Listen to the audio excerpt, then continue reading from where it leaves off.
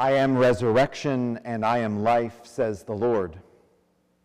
Whoever has faith in me shall have life, even though he die.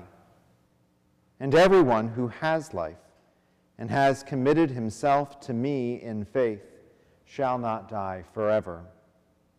As for me, I know that my Redeemer lives, and that at the last he will stand upon the earth. After my awaking, he will raise me up, and in my body I shall see God. I myself shall see, and my eyes behold him who is my friend and not a stranger. For none of us has life in himself, and none becomes his own master when he dies. For if we have life, we are alive in the Lord. And if we die in the Lord.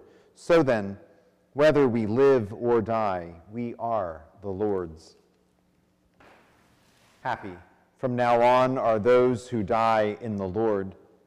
So it is, says the Spirit, for they rest from their labors. The Lord be with you. Let us pray.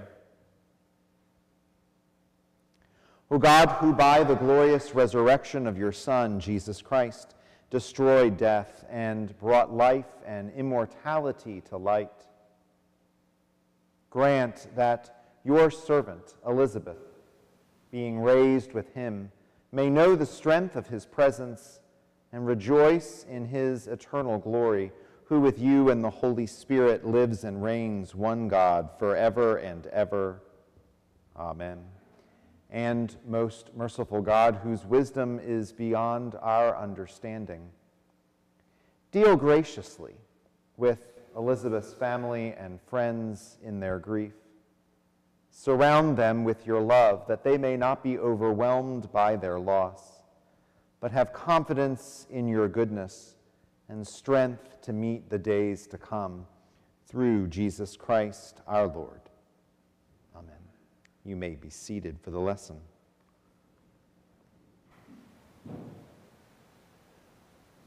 Our lesson this afternoon comes from the 14th chapter of the Gospel of John. Do not let your hearts be troubled. Believe in God. Believe also in me. In my Father's house there are many dwelling places. If it were not so, would I have told you that I go to prepare a place for you? And if I go and prepare a place for you, I will come again and will take you to myself, so that where I am, there you may be also. And you know the way to the place where I'm going. Thomas said to him, Lord, we do not know where you are going. How can we know the way? Jesus said to him, I am the way and the truth and the life. No one comes to the Father except through me. The word of the Lord. Thanks be to God. Ed.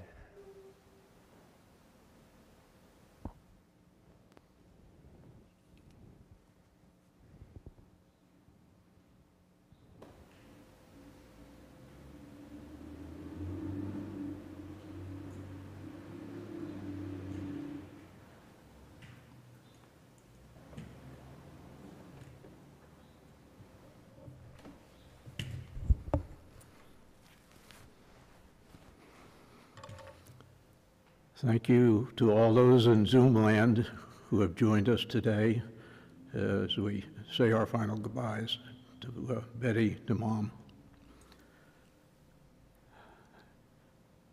It was 1978 when my mother died,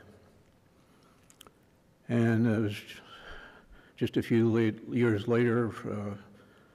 Dad and Betty had been together for, I think, about 12 years, and Dad died suddenly. But I stayed in touch with Betty, and we would, even though we mostly lived in different parts of the country, she was in New Jersey, then I was in Massachusetts, then I was in North Carolina, and I went to Pennsylvania, and she went to California, but we did stay in touch, and we would talk fairly frequently, and one day, and I can't remember what the occasion was, and she picked up the phone, and I just said, "Oh, hi, Mom." And she says, came right back, "Hi, son." So I had a mom again.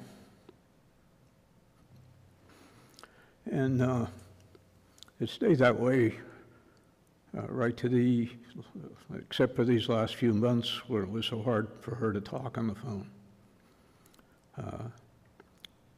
The phone calls every evening, I think, were a blessing to both of us. It's left a big hole. Yet I keep waiting for that phone to ring at 10 o'clock at night. It doesn't anymore. So,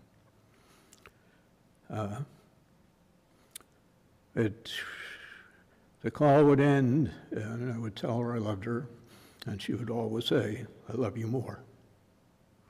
Amen. Amen.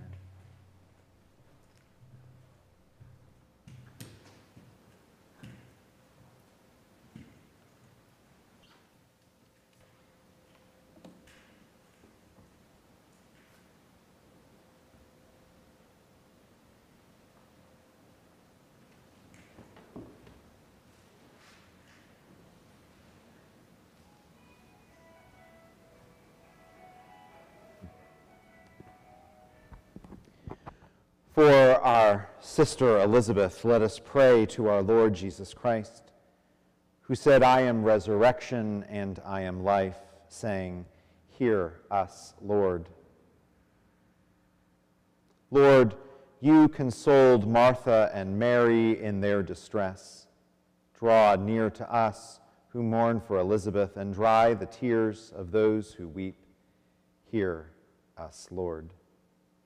You wept at the grave of Lazarus, your friend. Comfort us in our sorrow. Hear us, Lord. You raised the dead to life. Give to our sister eternal life. Hear us, Lord. You promised paradise to the thief who repented. Bring our sister to the joys of heaven. Hear us, Lord. Our sister was washed in baptism and anointed with the Holy Spirit. Give her fellowship with all your saints. Hear us, Lord. She was nourished with your body and blood. Grant her a place at the table in your heavenly kingdom. Hear us, Lord. Comfort us in our sorrows at the death of our sister. Let our faith be our consolation and eternal life our hope. Hear us, Lord. Father of all, we pray to you for Elizabeth and for all those whom we love but see no longer. Grant to them eternal rest. Let light perpetual shine upon them. May her soul and the souls of all the departed, through the mercy of God, rest in peace. Amen. Again, if you're able to stand, please do so for the commendation.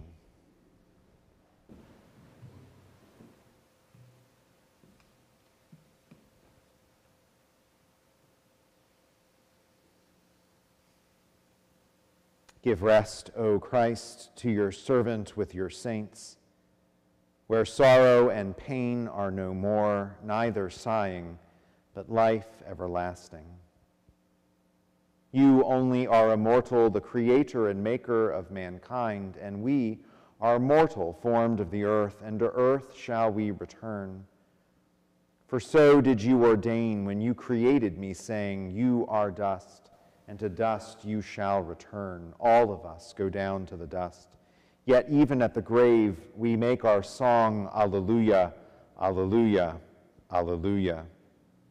Give rest, O Christ, to your servant with your saints, where sorrow and pain are no more, neither sighing, but life everlasting. Into your hands, O merciful Savior, we commend your servant Elizabeth. Acknowledge, we humbly beseech you, a sheep of your own fold. a lamb of your own flock, a sinner of your own redeeming. Receive her into the arms of your mercy, into the blessed rest of everlasting peace, and into the glorious company of the saints in light. Amen. The service here is concluded, and so let us go forth to the Presbyterian Church in the name of Christ. Thanks be to God.